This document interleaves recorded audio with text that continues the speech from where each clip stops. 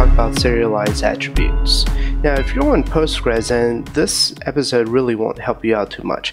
However, if you're stuck on SQLite or MySQL or similar, then serialized attributes can be really handy. While Postgres has a JSON data type, we really don't have any kind of attribute column for MySQL or SQLite where we can have multiple attributes in that one column. So instead, with serialized attributes, what we're going to do is create a text column or text attribute on our table or model, and from there we can store multiple values in a YAML format. So what we're going to do is let's just first create a scaffold of users with two attributes, name, then we're going to create a properties of a text. So that's going to be a large table where we can just put as much data in there as we want to a certain degree.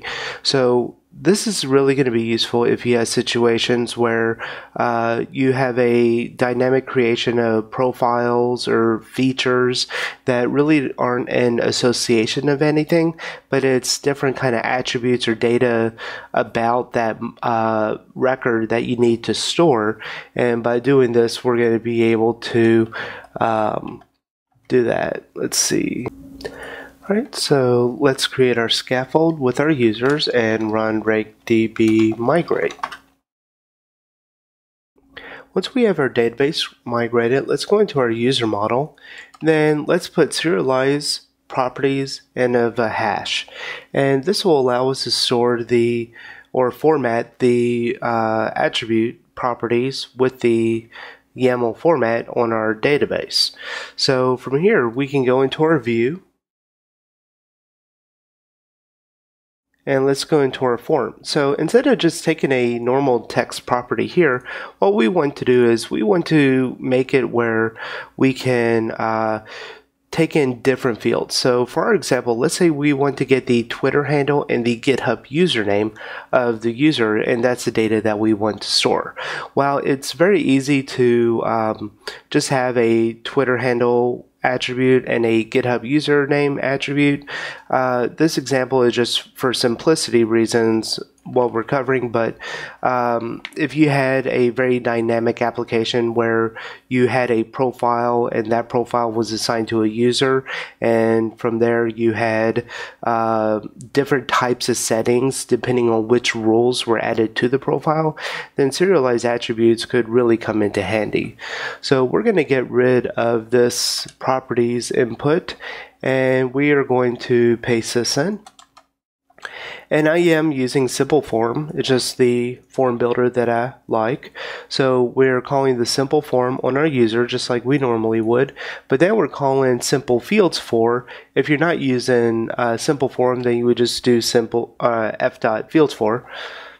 But I'm calling this on properties, and then I'm passing in p. So from here, I'm doing a p.input, and then the Twitter handle. Notice I do not have any attribute accessors in my model, but because I am referencing it off of the properties here, then these will just be different attributes within that properties serialization.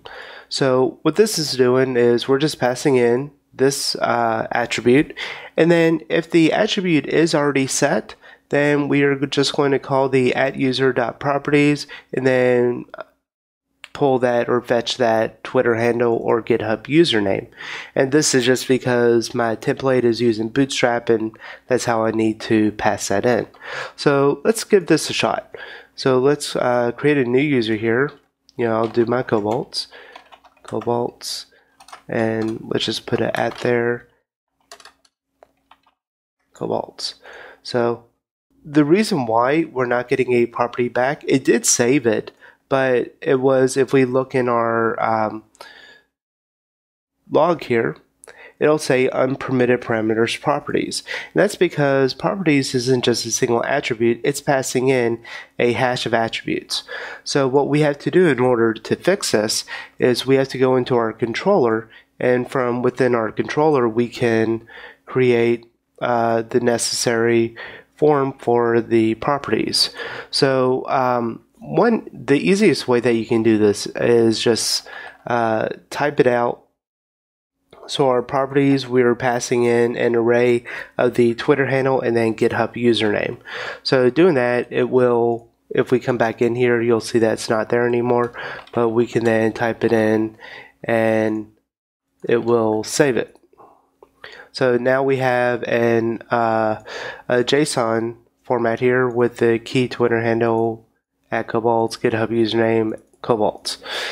So let's take this a bit further. So what I want to do is maybe you're in a situation where you are using some different attributes on your properties attribute that are not necessarily always the same, or that you can really easily type out here.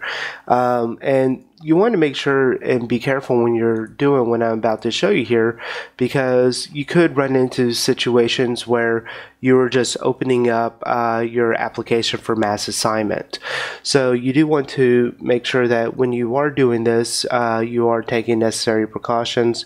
But what I'm going to do here is, instead of passing in each one of my parameters, I'm just going to pass in the user attributes array here, and let's define that method. And what this is doing is we are passing in the parameters. We are getting an array here. I just have an array of the property fields that I want to use. And then we're passing in attributes, the name, and then properties of the property fields.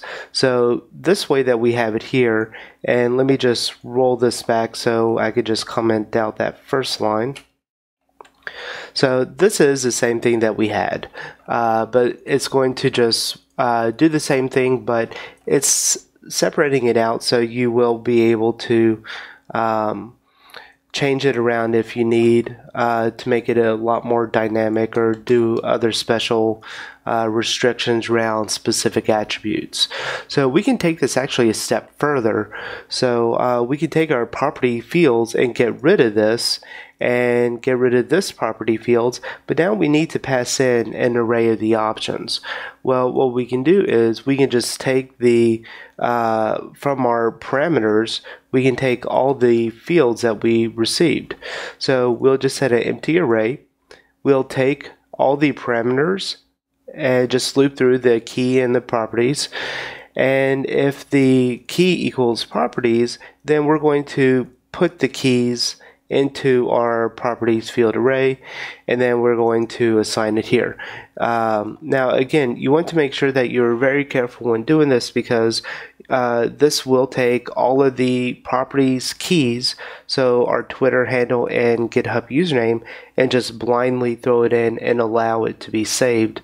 So there are situations where you do want this kind of behavior, but there's also some situations where you do not want this. So just definitely be cautious and make sure that you're not opening up your application to a big vulnerability. That should not be there. It should be there. Let's just try testing this out. It changed it, updated, so we know our new form is working well. So the last bit I want to cover is, let's say if we want to go into our table now, and instead of seeing the table where it's just pretty ugly like that, what we can do is pull in the different attributes. So let's just create those in a column here. I'll just paste in this code, and all we're doing is we added two new columns, the Twitter and GitHub, and now we have a user.Twitter handle, user.GitHub user. Now that's not exactly true, because what happens here is the Serialize Attributes does not just magically create our Twitter handle and our GitHub username. Instead, we have to call user.properties and then the Twitter handle and then the GitHub properties username. This is how we will have to call it in order for it to work. So there's our Twitter handle and our GitHub. However, let's say if we do want to know, and we know that our forms are carefully constructed. We know that our inputs are user inputs, so they shouldn't be trusted, but we know the structure of our application is sound, so we want to create a Singleton method where we can access our properties, so it just kind of cleans up the code a bit. You don't have that have to call in the properties and from there pull the key, Twitter handle, or GitHub username. So within our user model, we can actually create a after initialize and then pass through our different properties that we want to create methods for. And then, so here we're just looping through Twitter handle and GitHub username, looping over the variable property. We're defining a Singleton method property, and then we're calling from the properties the property. So doing that, we can actually go back into our form and or our table here, and instead of calling user.properties Twitter handle, we can call it just like this. So let's go back to our application, and hopefully it looks like nothing changed. Alright, so there it is. Now there are some other things that you can do to extract the properties and really organize it better, but this is just really a rough example of how you can use serialized attributes in your database. Now, if you are using Postgres, again, there is a JSON data type that's available to you that handles the serialized attributes a lot nicer, but if you are stuck on MySQL or SQLite, then this is a great episode for you. All right, that's all for this episode, and thank you for watching.